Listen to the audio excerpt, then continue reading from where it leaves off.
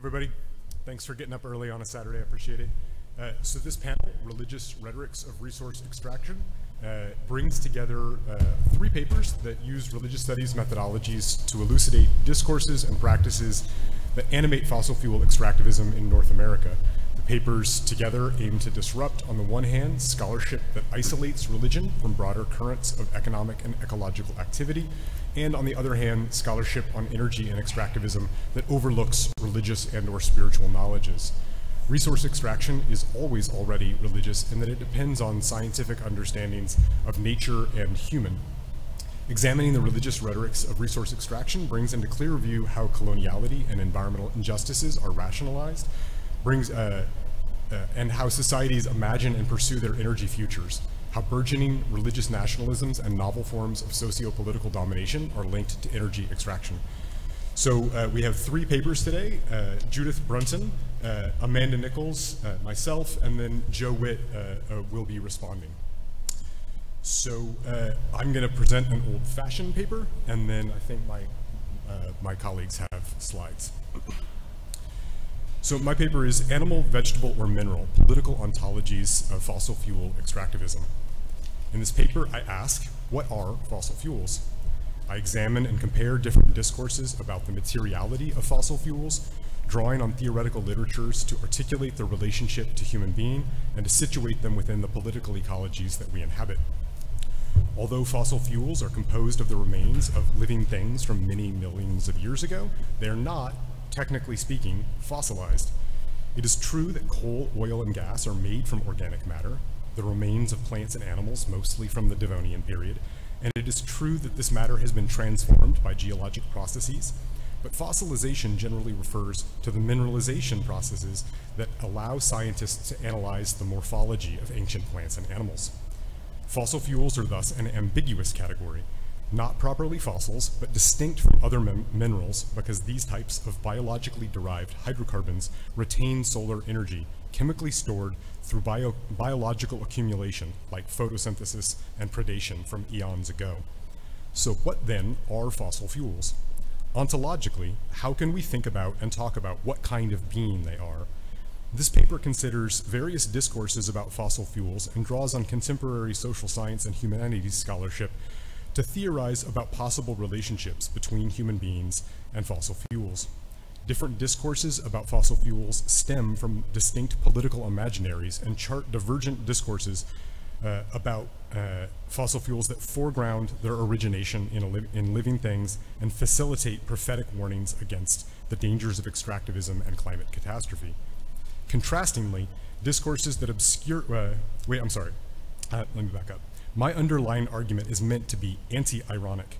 Discourses about fossil fuels that foreground their origination from living things facilitate prophetic warnings about the dangers of extractivism and climate catastrophe. Contrastingly, discourses that obscure the fact that ancient life is the material basis of fossil fuels, or that emphasize the deadness of matter, foster fatalism about mass extinction and justify economic extractivism. Fossil fuels are ubiquitous in modern life, both directly in terms of the extensive infrastructures required to ensure that gasoline is everywhere easily accessible, and indirectly through the myriad forms of energy use that flow from their combustion. This ubiquity remained for much of the 20th century an intellectually marginal consideration, bubbling to the surface of academic attention only occasionally. But over the past decade, a proliferation of humanistic scholarship on fossil fuels, sometimes called petroculture studies or energy humanities, has labored to address the interplay among socio-political systems, cultural production, and fossil fuels. One of the key questions scholars in this area have discussed is how and why have the social and cultural ramifications of our material dependence on fossil fuels so long eluded critical scrutiny? Given the ubiquity and centrality of coal, oil, and gas in the macro-historical trends of the 20th century, why are the energy humanities only relatively newly emergent? One answer to this question, offered on different terms by different scholars, is that fossil fuels, oil in particular, are slippery. Fossil fuels evade our intellectual grasp in part because petro infrastructures are purposely situated along the margins of society, and in part because they move through the machinery of our everyday lives with a kind of mercurial impermanence, transforming from liquids into solids and then greenhouse gases with an invisible atmospheric ease. To ask what are fossil fuels follows from these observations. I inquire more specifically about the elusive substantiality of fossil fuels, particularly petroleum. My aim is to place in conversation scholarship on fossil fuels, scholarship on the ontology of non-living beings like land or waters, and the particular corner of environmental humanities that is animated by religious studies. I want to compare three distinct political ontologies of fossil fuels, analyzing the different imaginaries about what they are and how they became available for human use. I use this category of political ontologies because it helps, it elucidates the way that fossil fuels are connected and articulated through divergent forms of resource extraction. How the matter of fossil fuels is conceptualized matters for the kinds of politics that circulate through our energy systems. So this is part of a longer paper, and for the purposes of the presentation, I'm really going to focus on the first political ontology and then say a little bit about the second two. So fossil fuels have been described by the US Department of Energy as, quote, molecules of freedom, end quote, by settler scholars as, quote, fossilized death, end quote, and by indigenous theorists as weaponized kin. I take these as articulations as representative of three distinct discursive formations that we can playfully call, as in a game of 20 questions, the animal, the vegetable, and the mineral. So let's talk first about a mineral ontology, molecules of freedom. In this discursive formation, fossil fuels are dissociated from biological matter. Attempts by the US Department of Energy during the Trump administration, under the leadership of then Secretary Rick Perry, to rebrand fossil fuels as molecules of freedom and to rename natural gas as freedom gas, were met by the mainstream media with an incredulity and somewhat cynical humor. True, associating particular kinds of hydrocarbon molecular chains with the provincially American notions of freedom have a same greasy absurdity as did the post-9/11 reactionary renaming of French fries as freedom fries. But this rhetorical maneuver should be seen in context of deeper conceptual, ideological, and theological movements that gave it significance. The discourse about, quote, molecules of freedom unambiguously serves the interests of fossil fuel corporations. Perry was a board member for Energy Transfer Partners, the company behind the Dakota Access Pipeline, both immediately before and immediately following his stint at the Department of Energy. And the US government has a stake in promoting US-based companies that extract, process, and export fossil fuel-based energy and products. The language of molecules of freedom and freedom gas communicates two important aspects of US energy policy. First, it advances the claim that energy derived from US-based fossil fuel extractive projects is more closely aligned with freedom and the political liberalism espoused by US policymakers.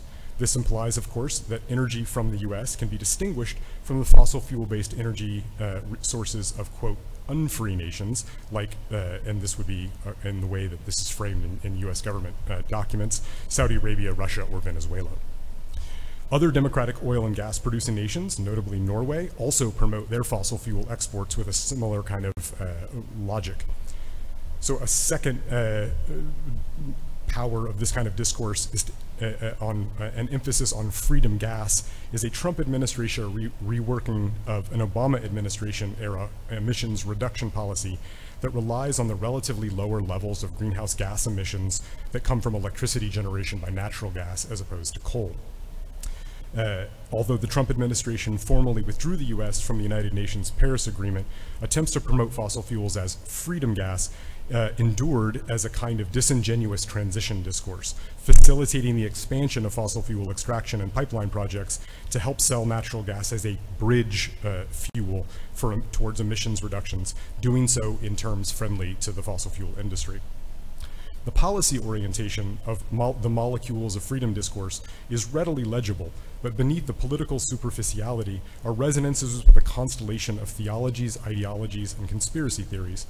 Replacing the term fossil with freedom obfuscates the biotic nature the biotic basis of fossil fuels, and emphasizes the availability of oil and gas for use. This discourse redefines these materials at the molecular level, locating their meaning in terms of their utility as guarantors of liberal modernity and the promise of freedom. Where natural gas comes to be through geologic processes, freedom gas comes to be through production and consumption. The former is a geologic framing, the latter a political one. Removing the term fossil is also a rhetorical move that appeals to young Earth creationists, climate denialists, and conspiracy theorists who assert the abiotic origin of petroleum. At least since the mid-17th century, when Bishop Ussher dated the creation of the world to October, specifically the 22nd of October, 4004 BC, fossils generally have been a source of consternation among Christian thinkers who seek empirical confirmation for a literalist interpretation of the Genesis account. Paleontology provokes theological anxieties because it so clearly poses questions about the relationship of human beings to the inception of life as such. In Euro-American Christian history, there is a long record of iconoclastic claims that fossilized plant and animal remains are evidence of life forms that perished in the Great Deluge, the Noahic flood. These claims, while still easy to find in Christian homeschooling curricula and online wingnuttery, no longer carry the kind of expository power they may once have had before the advent of radiocarbon dating and other sophisticated paleontological methods. But as I have already argued, fossil fuels are not exactly fossilized. Because fossil fuels are not the preserved remains of ancient life forms, young Earth creationists continue to insist that they are intelligible within the frame of biblical literalism. Within the intractable dynamics of the American culture wars, fossil fuels remain ontologically disputed. There are multiple theories about the origination of fossil fuels that are compatible with young Earth creationism, but these theories necessarily begin with a premise that oil, gas, and coal are providential gifts deposited by a benevolent creator god and deposited beneath the earth so that in the fullness of history, human beings would progress sufficiently to make proper use of that gift. The compatibility of the molecules of freedom discourse with the providentialist theology of young Earth creationism is straightforward. Biogeological considerations of deep time are moved to the periphery so that the defining characteristic of fossil fuels becomes their availability for human use, specifically human use within a world order sanctioned by covenantal endorsement. There are many pseudoscientific sources, including natural history journals that lack peer review processes and creation science institutes that describe petrogenesis, a theory that dates oil and gas deposits to the worldwide flood of about 2500 BC. As one creationist website puts it, you do not have to believe that the Earth is billions of years old to find oil. Young Earth creationism is not the only source of ontological doubt about fossil fuels. There are conspiracy theorists who claim that petroleum is abiotic in origin, that it is produced by ongoing geological processes and is in fact a renewable resource. Abiogenic theories of petroleum have been around for hundreds of years, but these heretical ideas were repopularized in the 1980s by Thomas Gold. There are various alternative explanations of the origin of fossil fuels that converge around a set of conspiratorial claims that the biogenic account of oil is a way to fake scarcity and to price a renewable resource as a fixed commodity. This is less widely held than other conspiracy theories that you may be familiar with, but at least this conspiracy theory had some traction in Trump's inner circle, with Jerome Corsi of WikiLeaks fame having written a book specifically about the abiotic origins of oil. So during his tenure as Secretary of the Department of Energy, Perry regularly cast doubt on the scientific veracity of global warming. For example, saying in 2017 that carbon dioxide was not the primary driver of atmospheric warming. Previously, as governor of Texas and as a Republican candidate for the presidency, Perry advanced policies that encouraged the teaching of creationism in public schools. This is not to say that the, quote, molecules of freedom branding campaign was at Perry's personal behest, nor that his rhetoric was specifically intended to advance climate denialism, conspiracy theory, or creation science. However, the attempt to change the terminology of the public discourse about fossil fuels, obfuscating the biotic nature of fossil fuels, was symbolically powerful to creationist, conspiracy theory, and climate denialist constituencies. This discourse empowers, emboldens, and legitimates the policy ambitions of these groups. The Molecules of Freedom discourse, this what I'm calling this mineral ontology, posits fossil fuels as non-living matter. This resonates with theological ontologies in which not only is matter divinely created, but also in which matter is meaningful primarily only in and through its usefulness to human beings.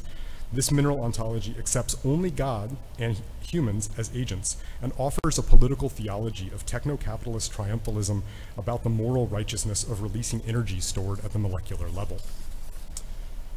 So let me talk about the other two ontologies a little bit more briefly. So this second ontology I'm calling the vegetal is a kind of ecological Gothic. It explicitly recognizes that fossil fuels are made of decomposed plants and animals and foregrounds their deadness and strikes a macabre tone in order to warn about the dangers of the climate crisis. This discourse, which we're all probably familiar with, is common throughout the environmental humanities and among climate activists as well. For example, in a 2013 essay, Batskis and Pendakis explicitly linked petroleum's invisibility, which I was discussing above, with its inherent plasticity, its ability to take any shape and become anything, and argues that this kind of infinite malleability is associated with an existence outside of time, that is death.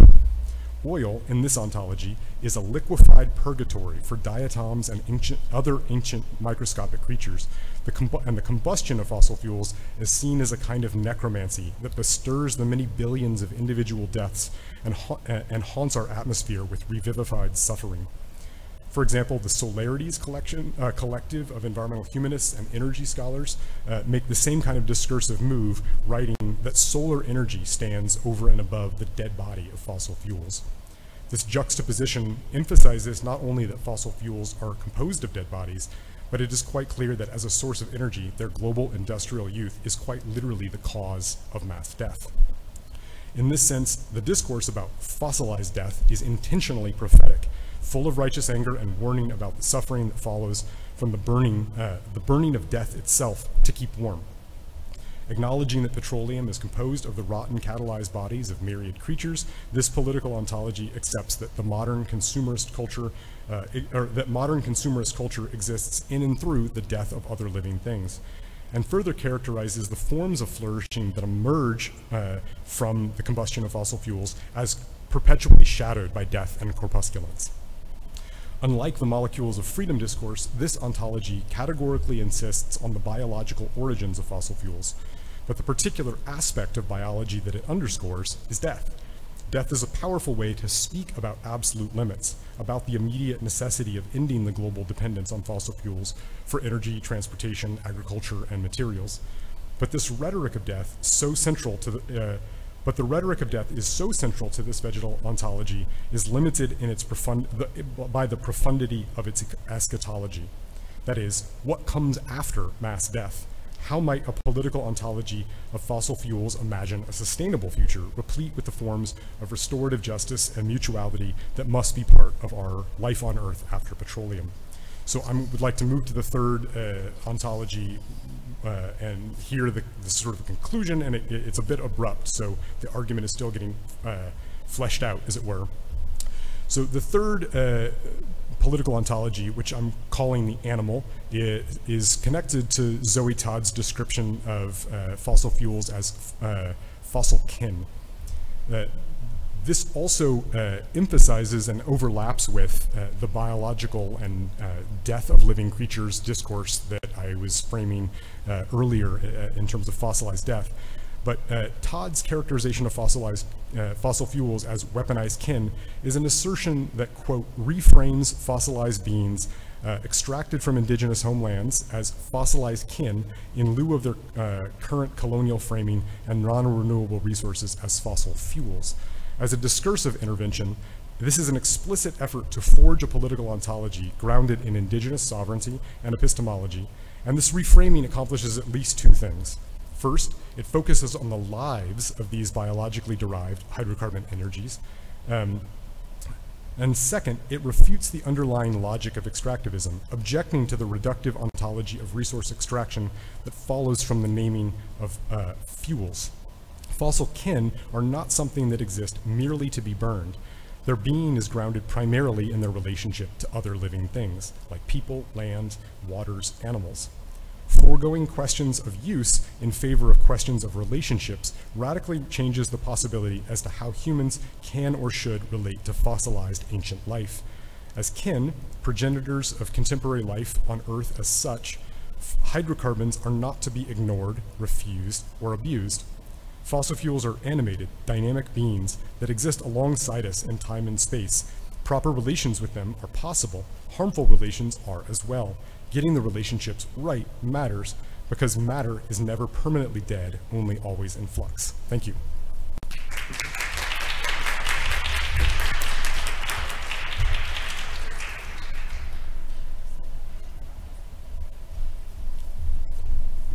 Okay, one moment to fuss. Thank you.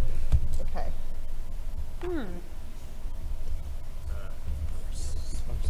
Great, cool. Sorry. I think the second you get your PhD and you get in front of this thing, you just fail. Like, I think there's a curse. It's like being in front of my students. You'd think I know how to use a computer. I clearly do not. Thanks, Amanda. You're welcome. Are we up there? Oh, give me God's help.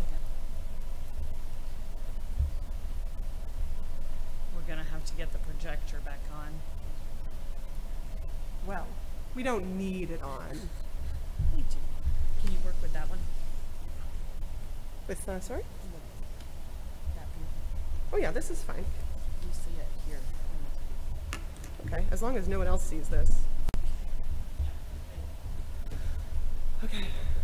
Well, oh great, okay, thank you. Thank you so much, Evan, that was great. I'm so excited to see this work evolve, and I think it's gonna be so helpful to I'm so glad you went first, because now I'm going to talk about kind of this question in a more, grounded in my ethnography, so it's more grounded in place and people, specific places and specific people. But also, thank you so much for my co-panelists, and for Evan for convening us, and Amanda for your thoughts, and Joe for your thoughts that are about to come. I think this is so exciting. This paper has given me an opportunity, I'll take this off now. This paper has given me the opportunity to combine a few moments from my current book project in a way that I haven't had the chance to before. So I'm going to step back slightly from my ethnographic proximity and articulate a broader theme that I think is relevant for the place I study, but I hope will be relevant for our conversation more broadly and possibly your work. So I'm really excited to hear your thoughts and reflections. So yes, all right. When the city of Calgary declared a climate emergency in 2021, the mood in the room was optimistic. After hosting energy company leaders for breakfast, Mayor Jody Gondek and council voted to make this declaration in hopes of clarifying Calgary's energy policy on energy transition and inviting investment. As Calgary is the corporate center of Canada's oil economy, mediating and managing Alberta's massive oil reserves, such a declaration was meant differently than it might in a different place. For Mayor Gondek, this declaration was consistent with Calgary's context, explaining that this was the direction energy companies were already headed, and this move was essential for continuing to grow the relationship between Calgary and the energy sector. The Calgary Herald reported local leaders as being enthusiastic about this declaration. The Calgary Chamber of Commerce President Deborah Yedlin said that Calgary had the opportunity to become the Silicon Valley of energy transition technologies.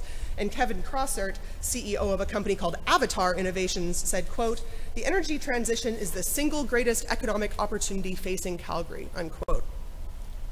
This event mirrored similar efforts by local groups to mobilize civic values toward a diversified energy economy. Groups like the Energy Futures Lab work to, as they say, quote, "leverage Canada's assets and innovation to accelerate an inclusive and equitable transition to a prosperous net zero future," unquote. While initiatives like the Energy Disruptors Summit prompt participants to be energy trailblazers with the question, quote, "The energy for change is in all of us. Do you have the audacity to take the path of most resistance," unquote. The Calgary Chamber of Commerce prioritizes energy transition and promote ways to, as their website says, energize the future. In their focus on trailblazing, leveraging, and general prospecting for riches with this new energized future, these assertions reinscribe Alberta's already existing energy epistemology rather than reforming it. In addition to asserting Calgary's ongoing identity as an energy center, This former energy epistemology is one shaped by oil, and these oil values threaten to continue to shape human relationships to land and each other, even within new energy technologies in this context. Today, I want to think through how an industrial religion of oil has shaped a civil religion of energy in Calgary, which articulates certain kinds of energy citizenship and energy piety. The problem I want to solve, maybe not today, but generally by theorizing this oily energy epistemology as a civil religion grounded in an industrial one, is to move away from the implications of theorizing this as a confessional or personal religion, necessarily, or maybe not only that. Through a relationship between land and people convened by extraction, I wanted to show you this. Here's the Energy Trailblazers logo. Through a relationship between land and people convened by extraction, a story of energy is created, and in theorizing qualities of work, play, and community is either bringing people closer to or further from alignment with this energy. People in Calgary are world-making in a religious ways that take particular forms in the public sphere, in the civic realm. So, first, what does this look like? Let's talk about it a bit. Some of you might have heard this before, so please, this is some of my favorite case studies, so bear with me, I appreciate your patience. One of the most prominent evocations of energy in the city of Calgary is the slogan for the city itself, "Be part of the energy." The municipal group Calgary Economic Development introduced this slogan in 2015, replacing this earlier city slogan of Calgary, Heart of the New West. This call to be part of the energy is ubiquitous in Calgary. It is displayed on tourist flyers, on posters sponsoring local arts and community events, and local economic development brochures, of course. This slogan is intentionally referring to both the oil and gas, so energy industry, and evoking a community energy, and kind of conflating them as the same thing. But when I spoke to a representative from Calgary Economic Development asking if the community energy existed because of the other energy industry, they pushed back, saying, quote, "Yeah, but I would say it goes back even farther than that. If you look at our history, it's always been a place where people, any person that comes here who wants to do something, as long as they're hardworking, they can do it," unquote. This theorizing is at the heart of Be Part of the Energy, that there is an overarching energy and oil is simply just one iteration of it. Despite this, in our interview, they reflected on how they have, at times, felt under siege about the word energy in light of environmental concerns.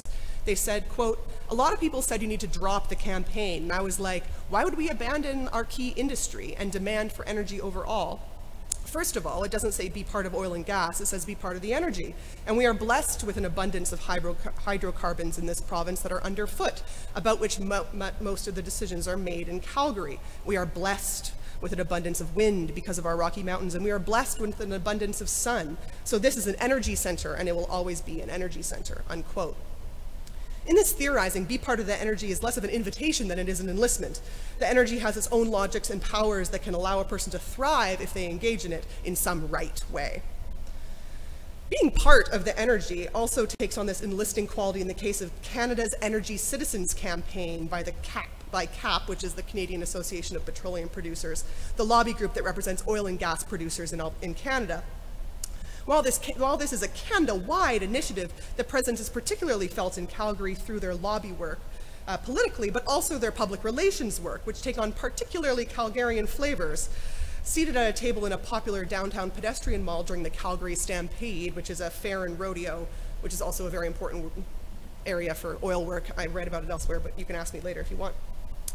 Representatives from this organization spoke with passers-by about the importance of supporting the industry while handing out fistfuls of swag, including this Canada Energy Citizens Sheriff's Badge, which is obviously a Western reference.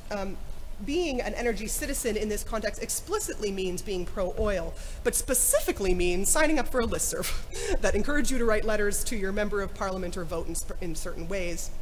Despite the limited nature of the campaign itself, the title of Energy Citizens has legs, even just in the form of pins and posters around the city. These two things, be part of the energy or being an energy citizen, put words to what other experiences speak to more generally, particularly the Calgarian experience of feeling like the work culture of oil extraction is also the local culture generally. It dictates the terms of success and failure, risk and reward, virtue and weakness. One person I spoke to, who I gave the name Barry, a financier for oil work I met at the Global Petroleum Show, and this is a picture of the welcome banner at the Global Petroleum Show, gave me some insight into what it was like to live live within the world these corporate slogans craft. In describing Calgary and its culture, he articulated a kind of energy that required certain virtues of a person, particularly a work hard, play hard mentality and a community mindedness.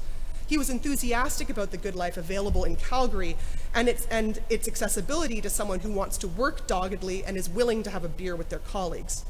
In the world he and others described to me, to be part of the energy, one must navigate the world with a casualness, commitment to relationality, and interest in play. One must have the hardiness and self-motivation to endure hard work and sacrifice, and one must have access to success through a kind of fortune, luck, or fate that is channeled within this energy.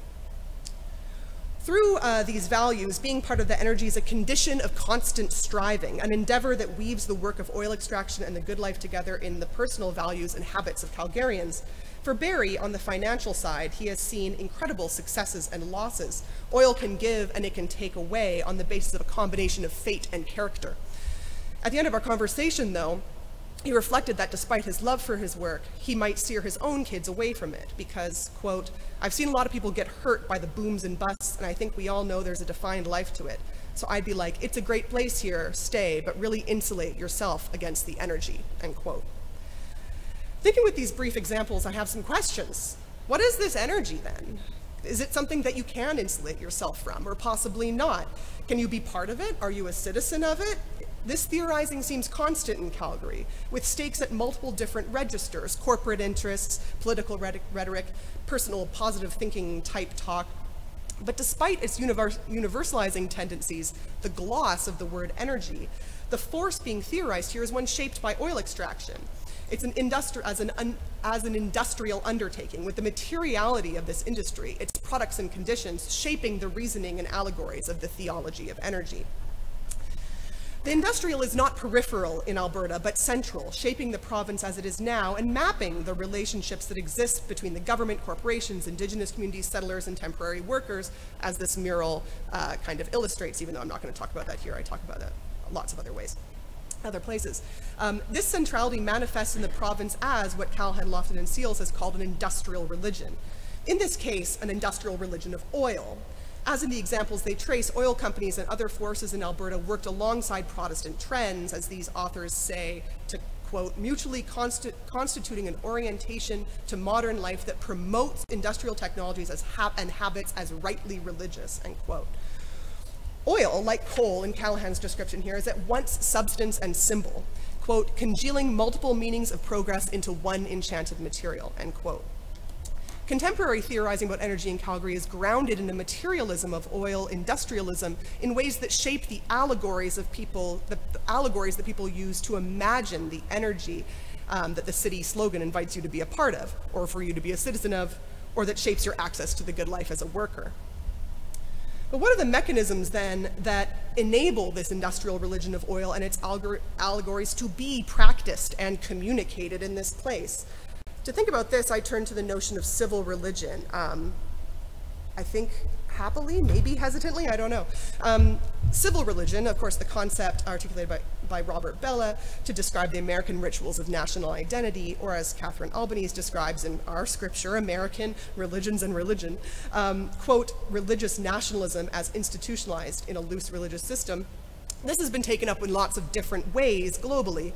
One way the term has been taken up, relevant to our discussion here, is Darren Dochuk's notion of a civil religion of crude.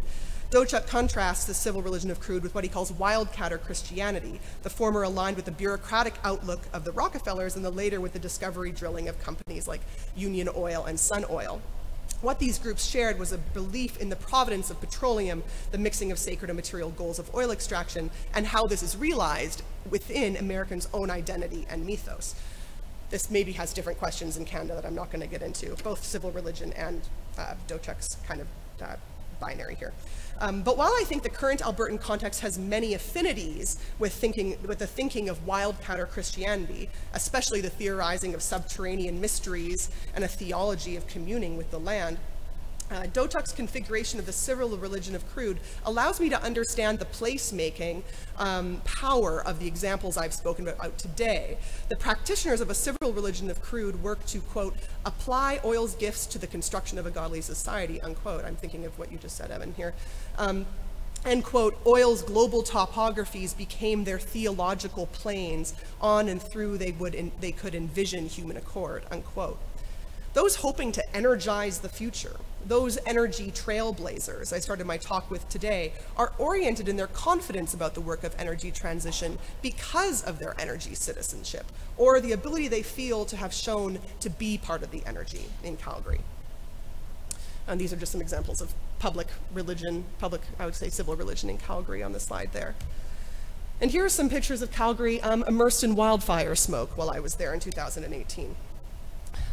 So as my examples suggest, when corporations or government agencies or lobby groups have articulated their ideas about Calgary or Calgarians, they imagine them as uniquely equipped to bring in a new industrial modernity with different energy sources for fuel because of its oil culture, not despite it. Through public storytelling, initiatives like Be Part of the Energy or Canada's Energy Citizens I described, and the colloquial theorizing about how to do this, to be this, that my interlocutor articulated, an industrial religion of oil becomes a civil religion of energy. In this theorizing, this civil religion of energy places oil in a teleology of energy shaped by ideas of progress that culminates in a modern life in which personal work and morality is entwined in relationships with industrial technologies. The people who live and work in Calgary, this body politic, I suppose, can be seen to understand itself and its identity through this civil religion. But I also see it as meaning-making about the place itself.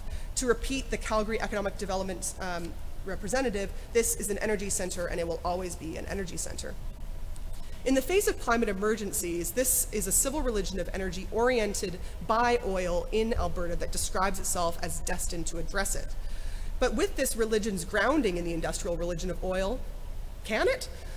These Calgarian powers are reinscribing the givenness of energy as oil constitutes it, as opposed to taking this moment of disjuncture to reimagine energy. I say this not to condemn their lack of revolution, but to speak to the power of this civil religion and the way it is mapped onto the space. Kara Daggett, in her book, The Birth of Energy, stresses the need to parochialize energy epistemologies, which I think, Evan, you're doing really well in your paper as well.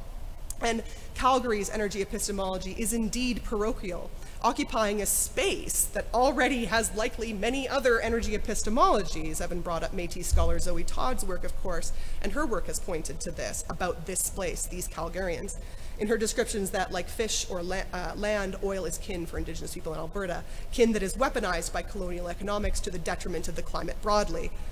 I see a need to recognize the Calgary energy as a specific civil religion. And with this framing, I wonder if what is required to possibly shift the energy epistemology is a kind of cosmic diplomacy. This is the term Edward Cohn recently wrote about in a piece called Anthropology as Cosmic Diplomacy. As cosmic diplomats, we might be able to engage with this specific civil religion of energy and bring it into conversation with other cosmologies. Thanks.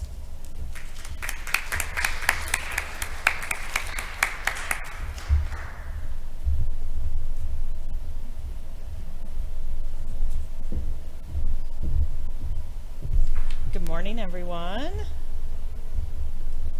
Thanks for being here today, and thank you, Judith and Evan, and thank you, Joe, for being here to respond to us. I'm looking forward to your comments. Perfect. On September 19th, 2022, Isabel Boemke, the self-labeled world's first nuclear energy influencer, took to the TED stage to promote her vision of increasing nuclear power technologies as a means of salvation from a carbon-dependent energy future. Through her futuristic social media personality, Isodope, Boemke aims to shift public perception of nuclear power by spreading her vision of a future where nuclear power is the world's leading source of energy production.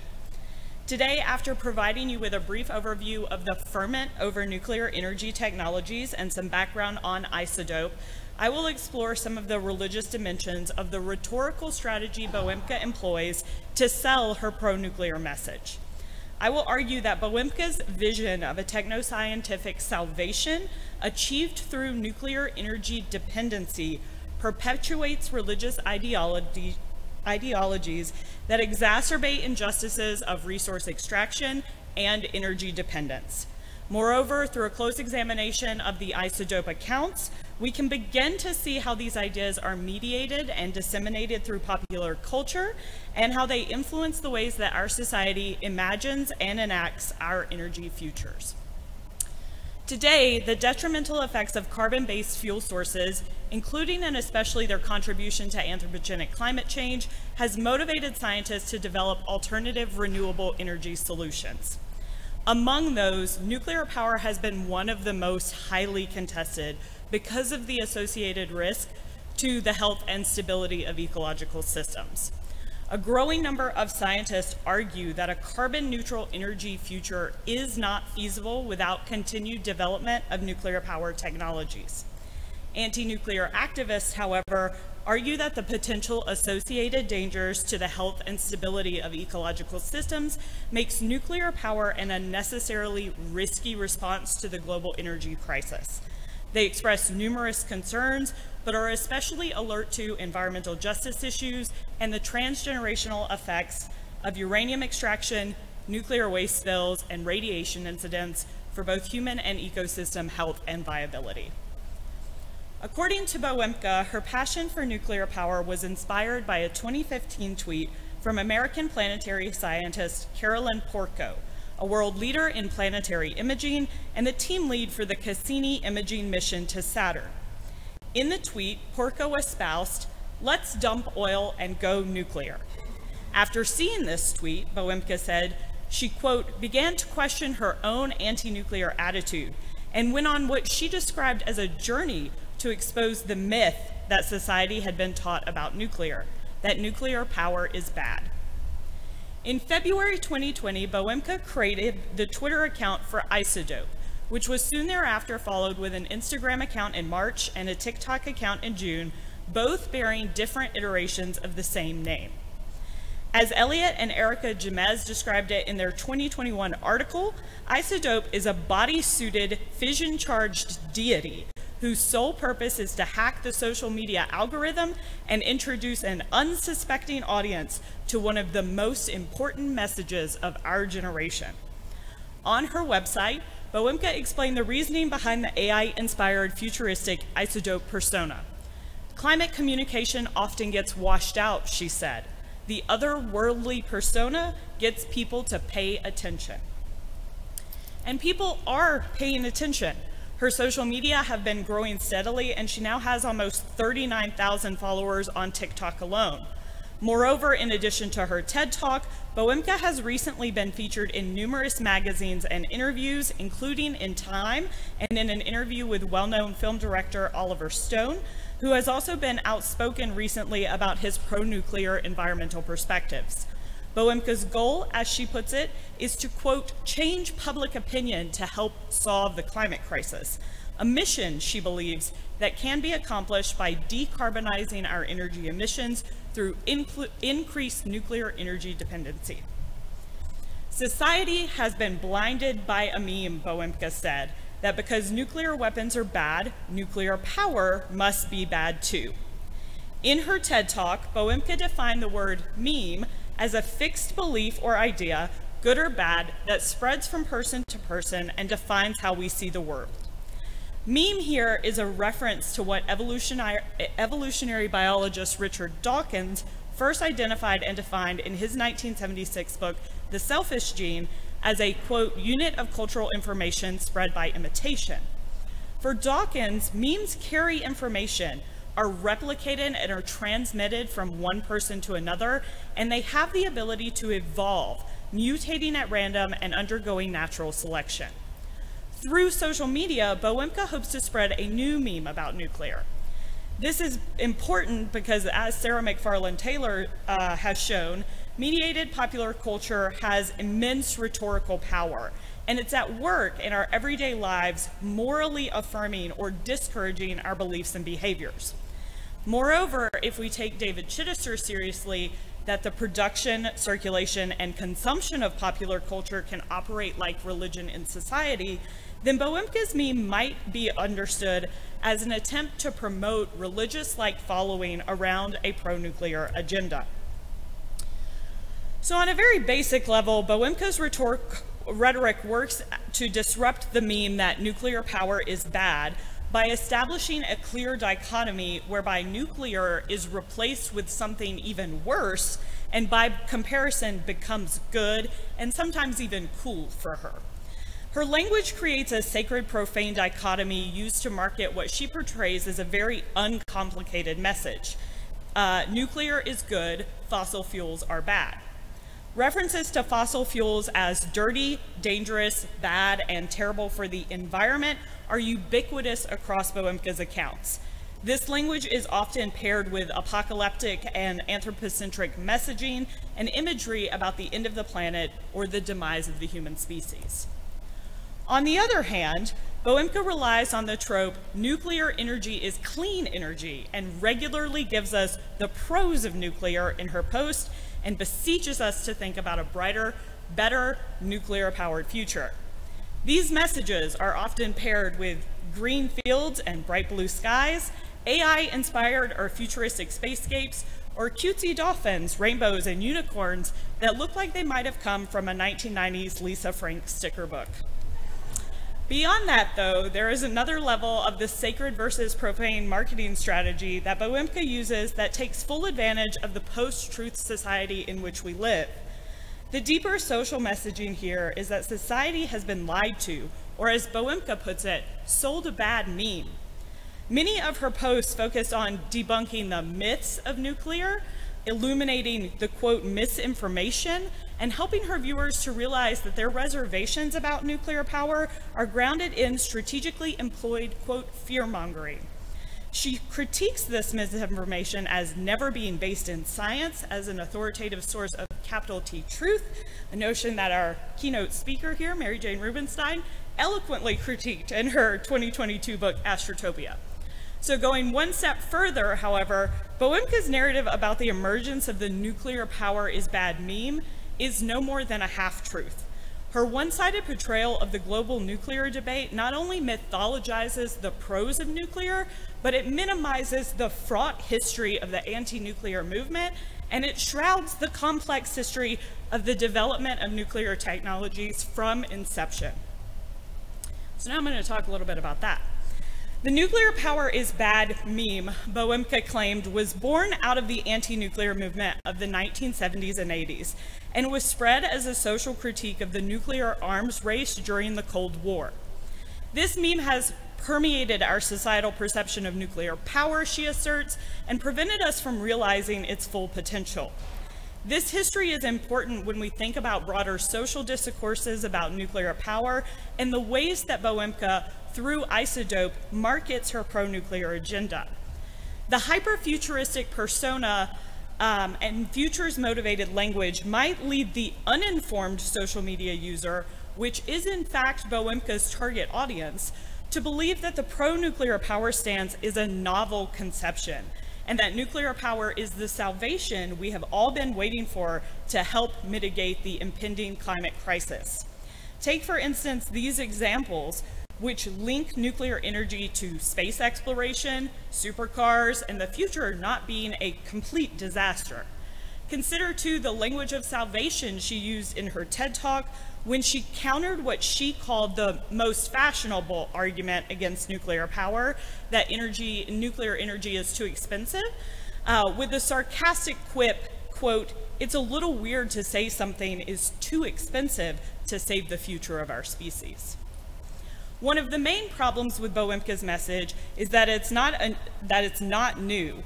In fact, her rhetoric is strikingly reminiscent of the pro-nuclear discourse used in the 1940s and 50s to promote the Manhattan Project and to sell the promise of nuclear technology as what Jeremy Gunn called the spiritual weapon to attack atheistic communism. In fact, the salvific potential of nuclear technologies has been a long-standing trope in pro-nuclear political rhetoric and has been used to justify the development and expansion of America's nuclear program. Boehmke's use of the term nuclear as salvific rhetoric then becomes nothing more than a mutation of the much older pro-nuclear meme. Boehmke also uses pop culture references that are recognizable to her audience to support her claims and mythologize nuclear as an unproblematic solution to our energy woes. In her TED Talk, for instance, she pointed out that The Simpsons brought an anti-nuclear message into American homes every evening through Homer Simpson's laissez-faire and careless attitude toward his job as safety inspector at Springfield Nuclear Power Plant. But here again, Boehmke's version of the story is only a half-truth. The rhetoric and imaging that she uses on social media mimics that used to promote nuclear power in the 1950s and 60s. Like her isotope accounts, this earlier marketing also relied on a hyper-futuristic vision of nuclear technologies. Historian John Wills wrote, for instance, that people did not need to, quote, understand the actual science of the atom to buy into the pro-nuclear myth. If nuclear power was packaged as a sleek and attractive electrical good, like a nuclear-powered toaster, then people would welcome the atom into their homes. And before there was the anti-nuclear messaging in The Simpsons, the Jetsons gave us technological optimism in the 1960s, which was driven by the success of the Manhattan Project and fueled by the dream of harnessing that power to go to space. Now, through the futuristic bodysuit-wearing AI deity isotope, we get the promise of unlimited energy potential that will drive the future and that perpetuates a long-held vision of the human as an interplanetary creature. The problem here is that Boehmke's vision of a nuclear-dependent future promotes a meme that exacerbates injustices of resource extraction and energy dependence. Two specific but brief examples will help to elucidate this point. First, Boehmke likes to talk about how the nuclear industry is the only energy industry, quote, responsible for its own waste. While it is certainly true that in the US, the EPA mandates that nuclear corporations have a plan for short-term storage of radioactive nuclear waste, there is no extant plan, either at the level of the corporation or the US federal government, for the long-term storage of radioactive nuclear waste in this country. Despite renewed attempts by the Trump administration to fund research and continue development at Yucca Mountain, the proposed geological repository site in Nevada, no federal funding has been allocated to that project since 1992. Another issue with this claim is that Boehmke fails to consider where exactly that waste does go for short-term or interim storage. In the US, nuclear waste has been disproportionately relegated to native tribal lands, exacerbating issues of social and environmental injustice and perpetuating the legacy of colonialism in the US. In the 1990s, for instance, the US government made an effort to open monitored retrievable storage sites for the interim storage of high-level nuclear waste. As one of my interlocutors told me, when no states wanted to get involved with this, the government offered bribe-level money to tribes in an attempt to get them to take the waste instead. Another common trope that Boehmke likes to advance is that nuclear power can help us to end energy poverty and energy inequality around the world. The problem is that the utopian vision of a hypothetical global transition to nuclear does not consider how it will actually be enacted or the infrastructure that has to be in place in order to achieve it. Political theorist Daryl Mollendorf, for example, has spoken to the complications of implementing a broad-scale nuclear power infrastructure onto extant power grids, especially in developing countries. In actuality, the transition would be a decades-long process whereby developed nations would be able to transition faster and cheaper than other nations, thus exacerbating energy inequality around the globe. It also does not take into consideration who will bear the brunt of the responsibility or the cost, whether they be fiscal, physical, or environmental, of uranium extraction, the necessary exploitative industry behind nuclear power production. So though there are many examples that I could show you, I will conclude with this today. Bohemka's pro-nuclear messaging presented through Isodope helps us to visualize how the religious rhetoric of extractive energy industries is spread through popular culture. Social media has made disseminating memes an increasingly easy task. Moreover, it has made information about our extractive industries and potential energy futures increasingly accessible to a broad audience, and is driving a new wave of pro-nuclear energy politics among the general public in the US. And though it may be true that nuclear power use or nuclear power is necessary to hit net zero, it is also true that increasing nuclear power use will exacerbate issues of social and environmental injustice around the world and drive a future of growing dependence on energy, extractive energy solutions. Thank you.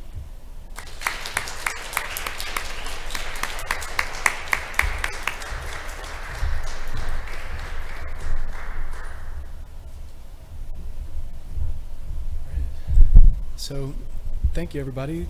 Thanks to these panelists. Thanks to everybody who's put in so much work to organize this conference, to have us all here on this beautiful Saturday morning. I really appreciate it. Really grateful to be here to see people again. So really, this panel really inspires a lot of thoughts and questions that I hope we can talk about as panelists, but then also as a community of practice of everybody who's gathered here today. So I think just listening to these papers and hearing all this excellent research, a couple of issues and questions that this raises to me about those of us who focus on our work on communities impacted by extraction, but then also just kind of theoretical and methodological approaches to religion and nature more broadly. So I hope maybe my comments and questions can inspire a little bit more discussion, or if nothing else, at least give you all some more time to think of your own questions. So to start, I think one of the things that again I've found so exciting about this panel is just how it really deals with a lot of methodological and theoretical issues that I've been wrestling with my own work. And I think that's pretty evident. It's conveyed right in the name, Religious Rhetorics of Resource Extraction. So as Dr. Berry already noted, some of us perhaps spend a lot of our academic work or academic time outside of religious studies communities. We work with organizations that aren't necessarily focused on religion. We spend a lot of time trying to advocate why religion matters, why we should pay attention to religion, say in Association of Environmental Studies and Sciences or petrocultures or groups like this. And oftentimes we're met with this difficulty of trying to explain to these audiences, why does religion matter? It's either the assumption that it doesn't, it's irrelevant, or our discipline already does that and we do it better than you, so what can you religion people add? I don't know if people have had that type of experience. Well, one of the ways that, at least historically, that I've kind of confronted this challenge is really just to fall back on popular convention and treat religion as some kind of distinct force in human life and society that can be investigated in terms of its relation to other issues. So this gives us the religion and ... approach to describing what we do. So religion and ecology, religion and nature, or my own work, religion and mountaintop removal. With this religion and framework, we assert the value of religion by just tacking the term onto other issues. Our work as religion scholars is unique because we deal with this thing called religion and then show how it intersects with other things. Speaking for myself here, maybe I do this because it's easy. By framing my work to multidisciplinary audiences as religion and, I'm already defining my study as about a discrete thing called religion, and so then I don't have to do too much more to justify why this paper on an environmental issue is also talking about religion for some reason. It's also the case that many people in the broader public or even other academic audiences aren't really aware of the theoretical discussions within religious studies. We scholars tend to speak about religion in a way that dramatically differs from the broader public. So the religion and approach can avoid this problem of translation and never really challenge what audiences think about religion in the first place, except maybe to say that it has surprising connections with nature. But a drawback to this religion and approach, I think, is that it can really perpetuate the sui generis approaches to religion that our more recent scholarship has really thoroughly critiqued. So for example, by using the phrase religion and society, we imply that religion is something distinct from society, but we're still left with the problem of identifying just what about religion is different. What is religion and what is not society? So this approach can also just concede our disciplinary compartmentalization. the connections between religions and environments become special sessions at AESS or Petrocultures that may attract audiences with current interest in the topic, but it can be hard to convince interdisciplinary audiences that religious studies offers useful tools for exploring human nature relations when we're still set apart in our own unique sessions dedicated to religion. So obviously I'm speaking in very broad and simplistic terms here, but I think all that's important to show how these papers really push religion and nature scholarship forward in important ways. So from a religion and approach, this panel might be called Religion and Extraction or Religion and Fossil Fuels, but that's not what we have here. Instead, our focus here is on rhetorics. Religion is an adjective, not a noun. Rather than examining the interactions of these things out there called religions, we're observing an intentionally curated subset of rhetorics in action, specifically the action of shaping meanings and identities surrounding resource extraction. And these aren't just the meanings of the resources themselves, nuclear or fossil fuels, I have to put that in quotes thanks to Dr. Berry's paper, but also the collective identities of the societies that are dependent upon them. So rather than trying to describe what religion might have to do with this subject, these papers unapologetically jump right into theorizing and demonstrate how religion theory illuminates often unacknowledged, taken for granted dimensions of modern Western society. So we certainly hear about concepts that can be said to derive from Christian or indigenous or conventionally religious sources, but the primary concerns of these papers focus more on the processes of meaning and identity making. So we have atomic soteriology evangelized through social media. Energy is a kind of Durkheimian sacred uniting a Canadian moral community, and the contested ontologies of fossil fuels that lend themselves to different eschatologies. In these papers, religion is not just some force external to the processes under investigation, but instead, religion names a constellation of activities, to use a phrase I'm taking from an early version of Dr. Berry's paper, conducted by the communities under investigation to justify certain extractive practices and to stifle dissent. Indeed, a common theme across all these papers is how rhetorics of extraction contribute to nationalist political projects. But as well, religion in these papers doesn't only refer to a subset of rhetorics used by others, but I think that each of these panelists is also aware of how this use of religion also points back to their own efforts at organizing and interpreting these events. By naming and theorizing the lines of discourse surrounding energy and fossil fuels, the scholar has a part to play in these rhetorical strategies as well, and isn't simply a passive observer. So the approach to religion is expansive and theoretically rich and innovative here, but the use of the word extraction, I think, also points to important theoretical and methodological insights that we as a community of practice should consider further. So in the simplest terms, extraction can refer to the process of moving materials from their original locations. But I think the term extraction also conveys a sense of coercion or violence, or at least an ethical imbalance between the parties. So we extract fossil fuels from the ground, but the dentist also extracts a tooth, or survivors are extracted from a car wreck. So it's tough to imagine a case where extraction is used for happy situations. And that ethical relational theme is evident across each of these papers. So Dr. Nichols describes the self-consciously manipulative use of memes by social media influencers, which itself I think is an interesting term, to shape alternative realities surrounding nuclear energy. Dr. Brunton demonstrates how discourse surrounding energy alternatives actually contributes to an Albertan energy civil religion previously shaped by oil. To quote a great line from an early version of the paper, discussions of energy transition actually, quote, reinscribe Alberta's existing energy epistemology rather than reforming it. So Albertans are thus influenced to accept a rebranded status quo as a sign of genuine change. Dr. Berry highlights how the molecules of freedom trope is deployed specifically to mask the process of extraction and the violence that it entails, while conversely, the fossilized death discourse elevates the violence of extraction and the moral culpability of consumers in that violence. In all, these papers don't simply posit a simple dichotomy that some forms of extraction are acceptable while others are not. Instead, they demonstrate that extraction is inevitably a meaning and value-laden relational process, and so is always worthy of continued examination. At the same time, this isn't also just to contribute to a fatalistic view that extraction is inevitable, so we just have to pick our poison. While extraction might point in general to relational process, that doesn't mean that all forms of extraction are therefore morally equivalent. So returning to the theme of the positionality of the scholars, we can also explore how scholarship itself is an extractive process. So in my own region of Appalachia, skepticism of extractive scholarship has existed for a really long time. And so to be able to do any work with their scholars have to go to really great lengths to explain how their activities can benefit the communities that they study. Simply saying that this research will help us understand something really doesn't cut it. So this theme of extraction also points back to the need for scholars to be increasingly reflexive about their own position within the issues and the communities that they study.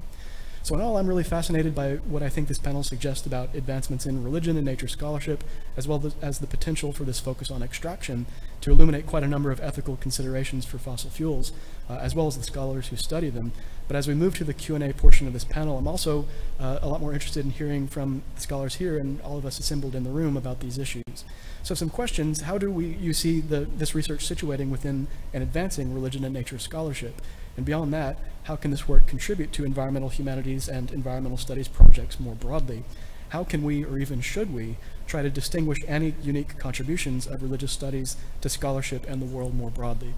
So think about ourselves as scholars. Obviously, how does this relate to us and our work is one place, but we as scholars are really only part of the issue. There are plenty of other people who are involved here too.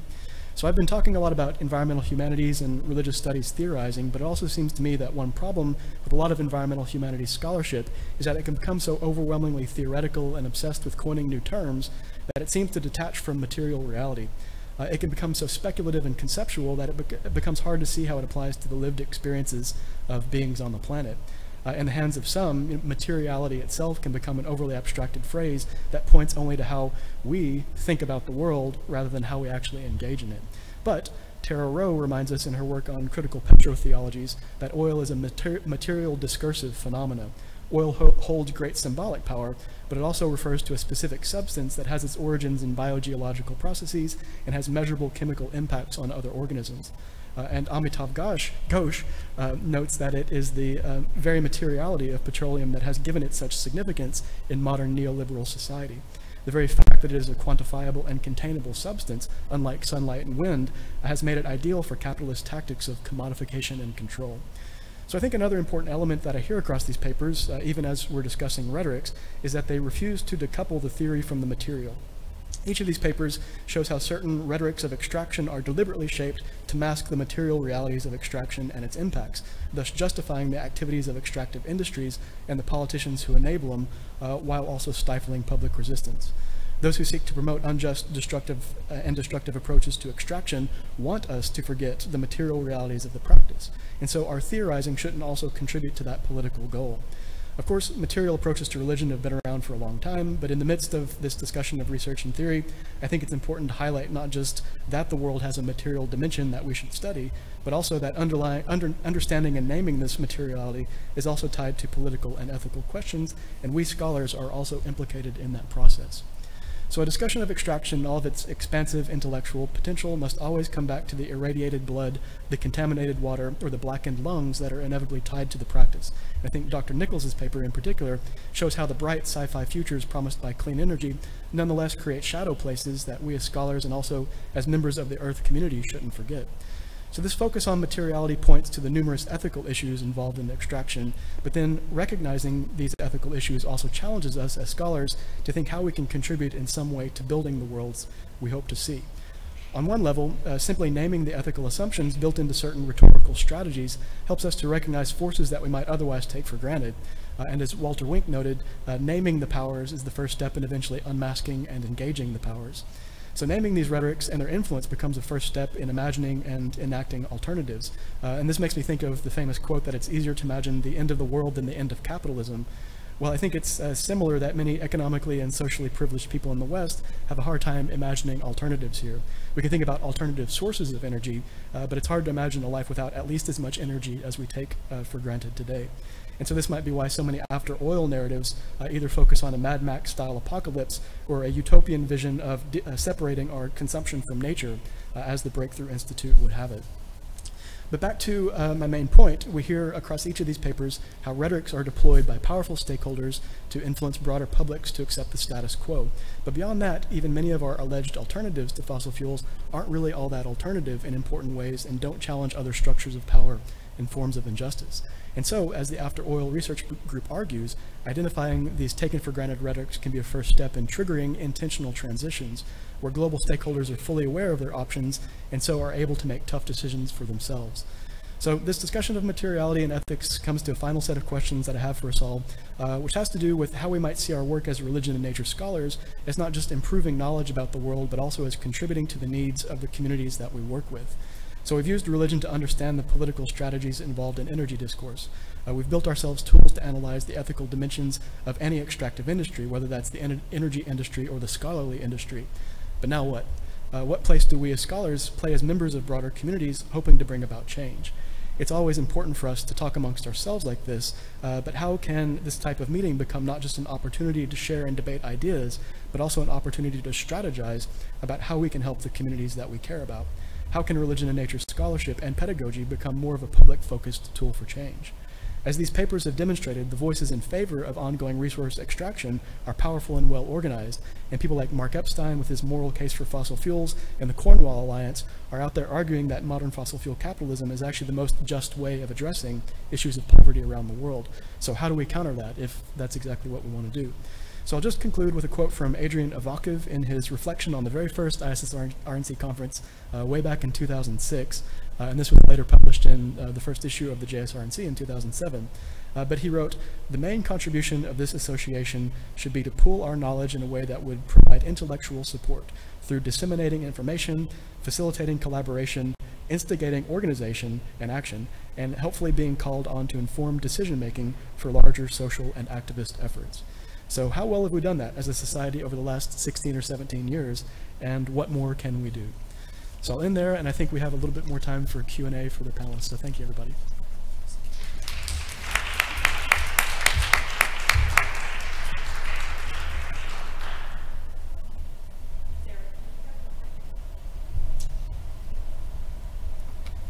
Thanks, John. Yeah, thanks, Joe. That was so good. We're not worthy. Really good. Hello. Oh, yeah, it's working.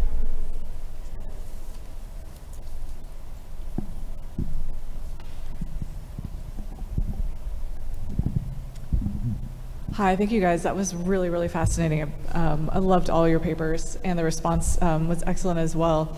I had a question for Dr. Brunton. Since you're doing ethnography, and I've been talking with a bunch of folks of us who do ethnography or ethnographic-ish work, and I am wondering how you feel about being there in the field when you have this kind of critical perspective in the back of your mind, and how just wondering about that experience, how you either deal with it, maybe not in scholarship or otherwise, or else how you write about it, I mean, what do you do when you have kind of this disconnect between how they're seeing it and when you come face to face with people, it's so different, and you see how it's so important in their lives. And I also live in oil country, and I understand that it's part of people's existence in a way that's difficult to, it's a lot easier to criticize when it's not part of your like family legacy and stuff. So I wondered how you think about that.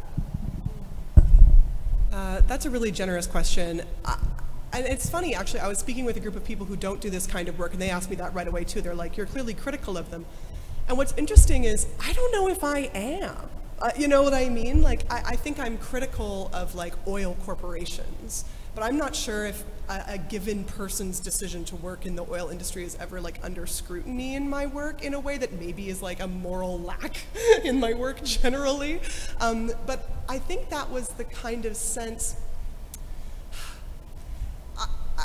It was something that was challenging to navigate in the field, mostly, and I'm writing something for Amanda about this, but there is this kind of defensiveness as well. When I say, like, oh, I'm interested in oil culture, folks are like, oh, well, then they have the things they want to say, right? They say, we do clean energy, it's unlike other places, people need energy, people not think they use energy, it's my job to do this, I need to feed, they go through the thing, and I'm like, oh, okay. But like, what does it feel like to work here? And I think in some ways for me, the ethnographic moment allows for more than like necessarily an interview in that context. Like hanging out with these people, thinking about their life, asking questions about their life more generally allows access to this in a way than just more than just asking questions about oil might. So that's how I've kind of navigated it. I felt like in some cases there was this kind of like evangelical kind of engagement, where people were like, well, what do you think about oil? Tell me now before this conversation begins. But that actually happened like not as many times as I thought it would.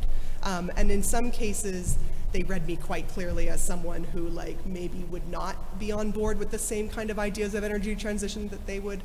But in some ways, were then working to convert, right? So in some ways that also played into the ethnographic moment where they're like, let me show you how this works, let me show you how clean the energy is, let me show you how these things work. And in some ways that comes out in the project, but some ways it doesn't. So I think I answer that in the most long-winded way possible, very woolly, but for me, I did try as a commitment in this project, and maybe this isn't the right commitment in all projects, to not have the moral, personal, religious, I guess if we understand oil as a religion, being in that, working in that industry as a moral question or not. And for me, the theorist that guided me with that is Alexis Stockwell, who writes about a book called Against Purity, in which we have to kind of understand our bad kin as kin, in the same way that we can't just like cut out people whose beliefs are different than ours because of the way their beliefs add to our inevitable demise. So yeah, I hope that helped, but for me, working against purity, as if I might be able to write something more pure than their thinking, is not where I try to originate my thinking.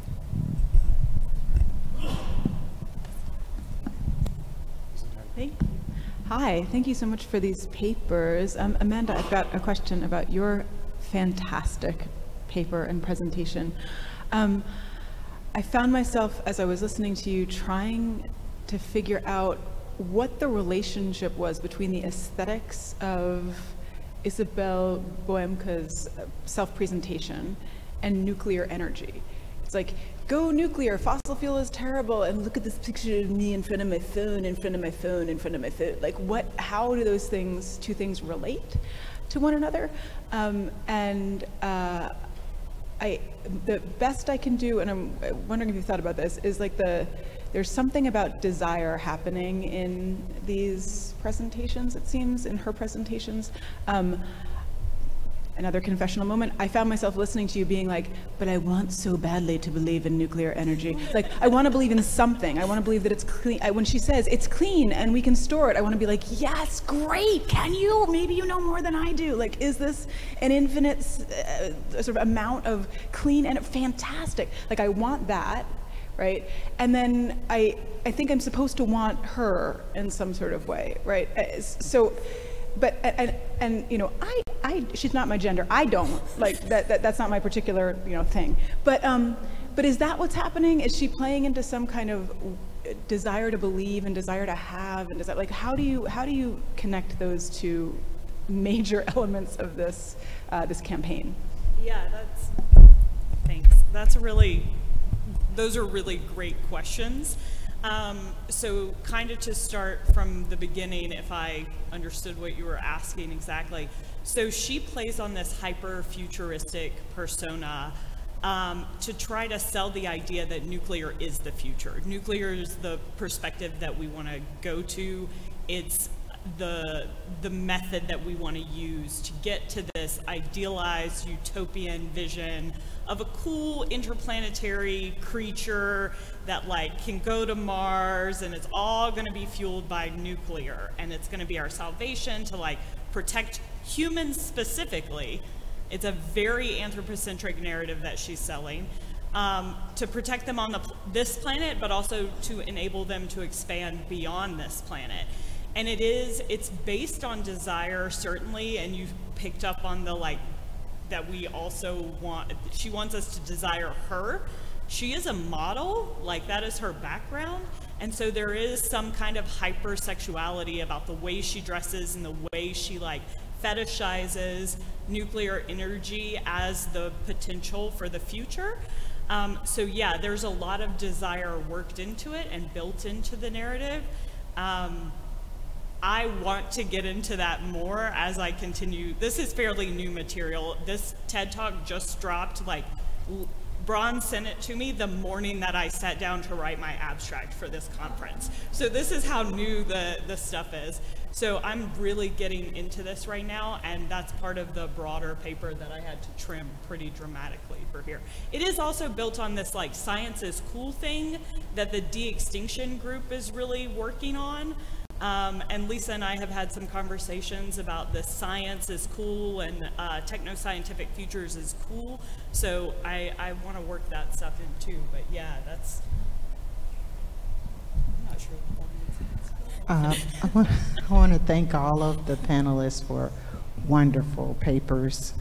My question goes back to how you theorize each of these topics. For example, Evan talked about energy imaginaries as well as the political ontologies, whereas Judith spoke more about energy epistemologies within industrial and American religion. And then finally, Amanda talked about the type of mythologizing that Isidore does. And I noticed, I didn't realize how much she taps into goddess memes. She actually presents herself as a nuclear, clean energy kind of goddess. A deity. And deity, yeah. So I guess I'm just interested more in how you theoretically engaged oil extraction. You want to take this one? I have the last one. Sure. Well, I'll be quick about it because we are running up against the clock. Yeah, I use ontologies instead of epistemologies here because I think what I'm trying to do is to think not just about how we know oil and gas, but to think about how that knowledge then gets built into the architecture of particular kinds of extractive industries, right? So I appreciated about Dr. Witt's remarks that step, like how each of these papers is attempting to move from rhetorics or discourses or epistemologies into sort of enacted policies and infrastructures and ways of life in a more concrete sense. All of us are trying to make that move. So exactly the terms on which we're making it, I think are slightly secondary to the fact that we're trying to scale up from the merely theoretical into the sort of the actualizing processes that happen around these extractive industries. Yeah. Other people want to jump in? I'll just say that's a very important question, and I actually don't know what I'm doing. Like, I was so convinced by Evan's energy ontologies that I was like, yeah, maybe I should just stick with ontologies. Like, maybe that's the best way. But Kara Daggett uses epistemologies, and I like how she's kind of shifting that. There's kind of a bridging with the environmental humanities in that term. I, in my own work, actually use cosmologies mostly, because I think that this is in part an imagining of land that shapes people, not just being as in a human activity, but an idea of place and universe. So I am still shopping for the term, but I actually mostly use cosmologies. Actually, Alina's not here because she's presiding, but she's also like, maybe it should be ontologies. So this is like an ongoing discussion. I'd love to hear everyone's thoughts about if this is an epistemology, an ontology, a cosmology, or a meme. Cosmetologies. Yeah, exactly. Okay. Cool. I think that we're out of time, so I think we're going to wrap up. So thank you all for being here this morning. Thank you.